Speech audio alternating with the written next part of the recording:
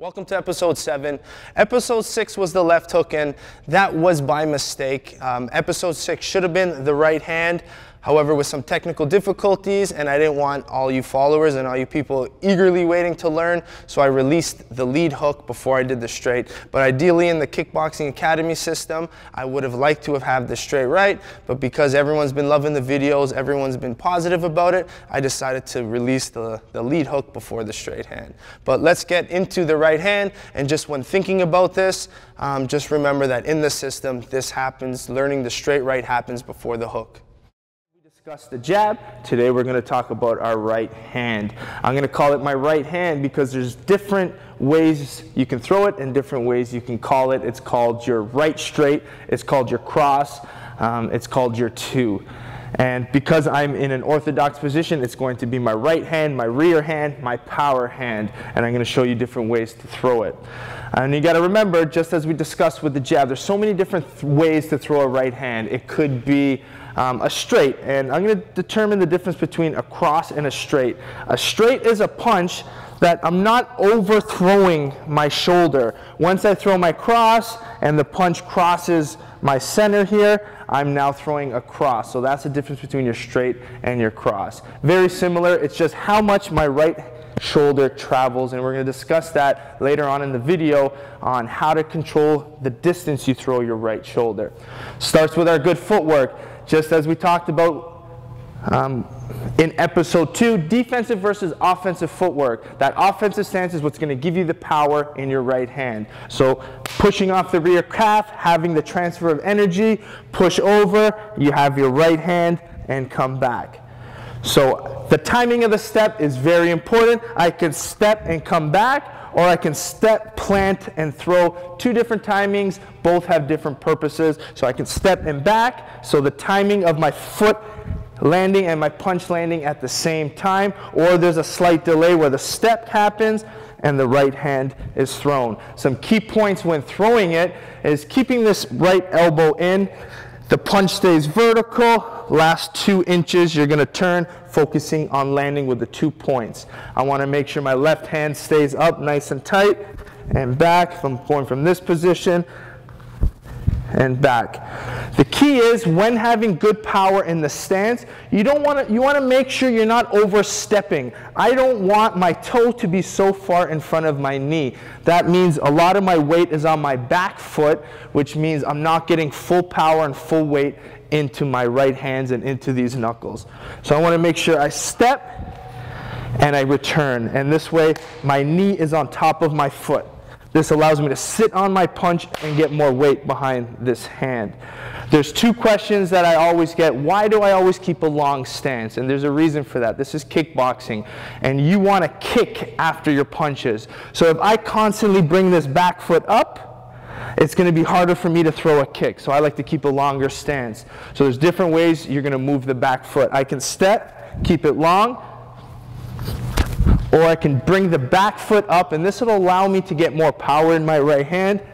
But the downside to bringing the back foot up is I have to step again in order to kick, where if I stay long in my first one, I have the room to kick. So depending on what you're doing, are you looking to finish with your hands, or are you looking to set up some of your kicks? Big difference there.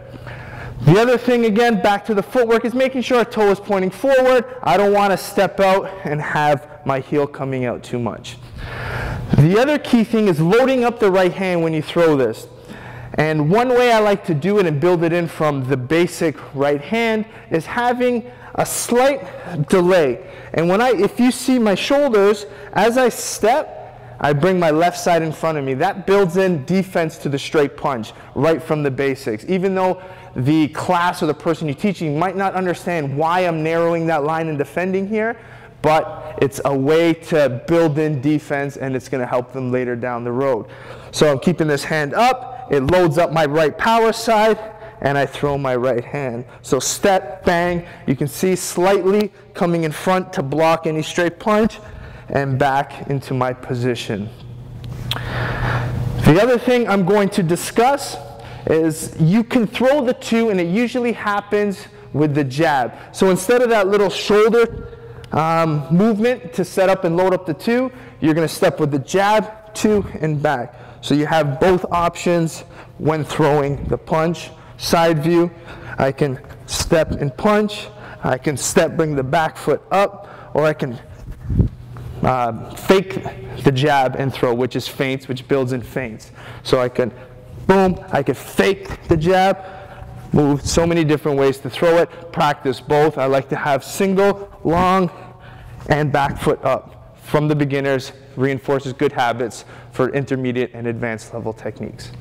Back to one of my favorite ways on working any technique is a partner back and forth drill. Troy and Matt are just exchanging rear hands back and forth. Troy is an orthodox fighter, so his straight is coming from his right hand. Matt is a southpaw fighter, so it is his left straight.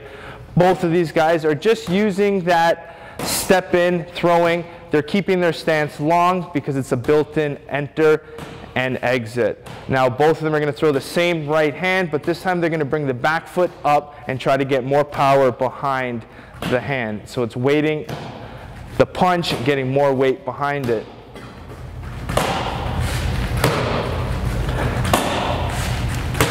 Now we can build in a simple jab cross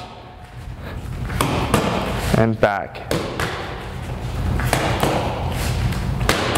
So now they're doing the jab cross, staying long in their footwork. They're staying in their offensive stance. Now they're going to do the same 1-2, but bring the back foot forward, weighting, putting more power on their right or rear hands. A fun little way that I like to get my guys to build in good conditioning, good shoulder endurance and strength, I'll randomly call between the drill consecutive punching. So they're going to find each other's timing right away, stay long, getting full extension in their punch. And it's a good way to get your students or your fighters moving their shoulders, because a lot of times they're very stiff in their shoulders. So here they're focusing on rotating their body, and it's a good conditioning and shoulder workout. 5, 4, 3, 2, 1. Again, so many different ways to hit targets, to hit bags. I'm just going to go review and talk about them once again. Matt's using the traditional tie pad, which is a big target. So if you're a beginner, it's a lot more safe and confident to hit a big target, and you can go back and forth. Just starting off with long stance, I'll mix in my back foot up, and I'll mix in the jab cross, just showing you different variations. And we're going to actually build it into some triangle step, neutral stepping, which is episode 3 in the series.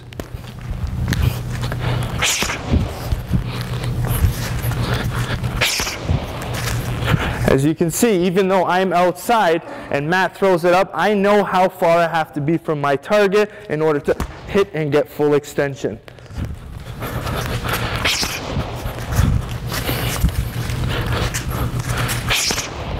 Back foot up.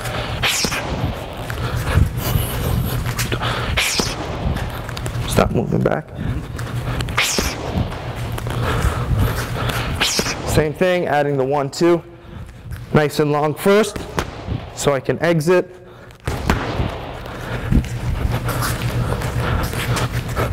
Now I'm going to put focus on my right hand and bring the back foot up.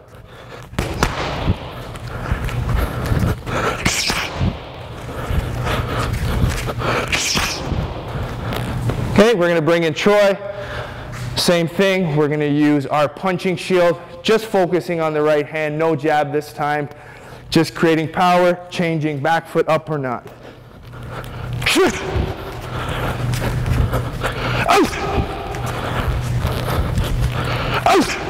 And remember, every time you punch, you need to let that power out. That's why you're going to hear me make noise every time I punch.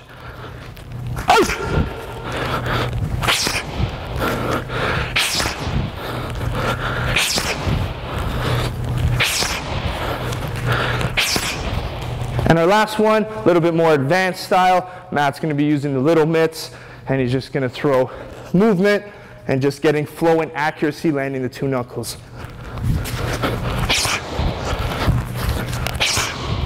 I'm going to mix in some feints, just like we talked about.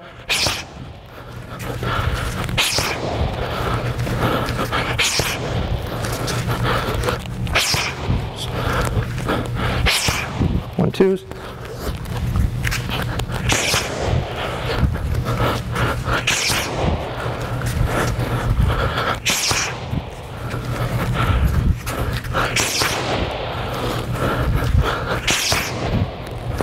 Now we're going to move over to the bag. I'll show you some other bag drills we can use. So here I have my two professional fighters, Matt Special, Troy Sheridan. They're working the bag right now, just using different ways of landing the straight. They're professional fighters, so they're able to isolate it. Maybe they want to perfect certain techniques on it, or they mix it in with strategy. So you can sit there, use your jab, jab, jab, and try to keep setting up that right hand. So make sure every time you hit the bag, there is a purpose, and you're not just hitting the bag. Whether the purpose is to be in good shape, to clean up the technique, always do something with a purpose. Okay, so we're going to really work this right hand on the long bag. I talked about it on the jab, but some of the things I want you guys to really focus on, make sure you're not pushing that bag. We really talked about that on the jab. You want to be able to create as much power and snap as you can before hitting the target and returning. So when I'm going to throw this punch, I'm focusing on keeping my elbow in, turning last second, creating impact, and quickly pulling my hand back, not pushing the bag, creating impact.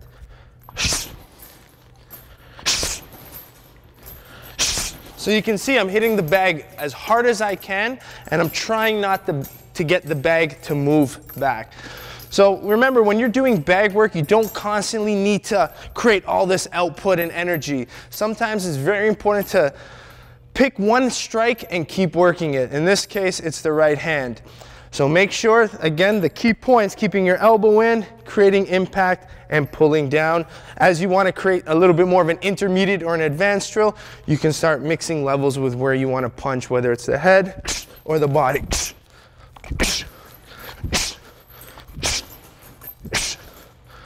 Back to my favorite pad, the wall pad. Why I really like this pad over the long bag is because this bag doesn't move, and you really have to be good with your distance when working with a stationary target.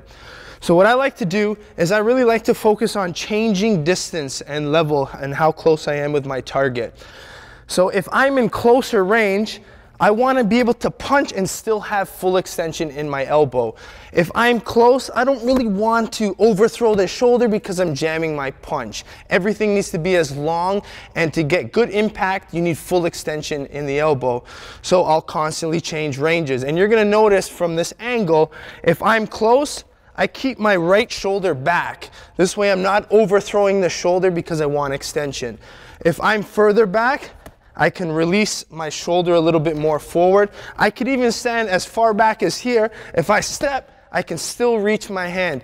One of the mistakes people make is they feel they need to get so close for that right hand, when realistically, you can stand out really far back, use your step, use your extension, and use your reach. A lot of people ask me like, oh, how do you, just because you're a tall fighter, doesn't necessarily mean you have good reach. A shorter fighter can learn how to manipulate his elbow positioning, his shoulders, and still have more longer effective striking than the taller opponent. So keep playing with your distance and keep working different ranges for your right hand.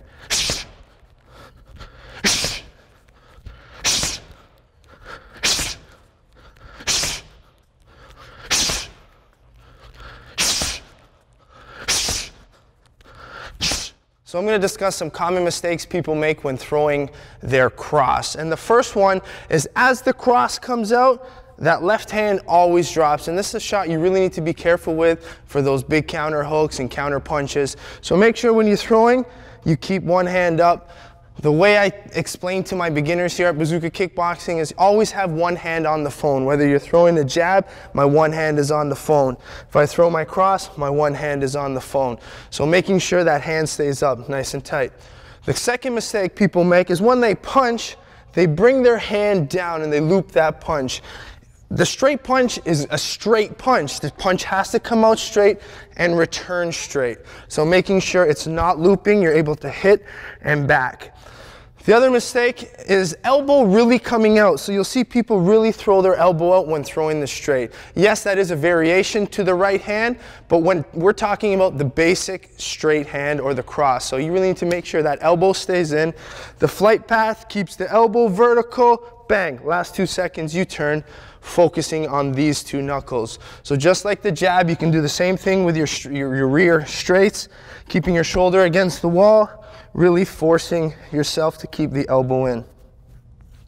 Very simple drill, just a reminder, visual, keep the elbow in. Just like the jab, another quality way is don't turn the punch out too soon. That causes the elbow to come out. So practice punching vertical, because when you punch vertical, it forces the elbow to stay in. If I'm turning too quick, my elbow's coming up. So think about vertical punching and turning over the last 2 seconds. There you have it, episode 7, the straight right. Very important to make sure you take advantage of listening to those key mistakes, really perfect them, isolate the technique. Stop going to the bag and throwing all these multiple combinations. It's very important you isolate each movement and make sure you perfect it and then put it into the overall system. And this is why this series is very good for you, because it really isolates different parts of your training to improve, then put into the bigger picture.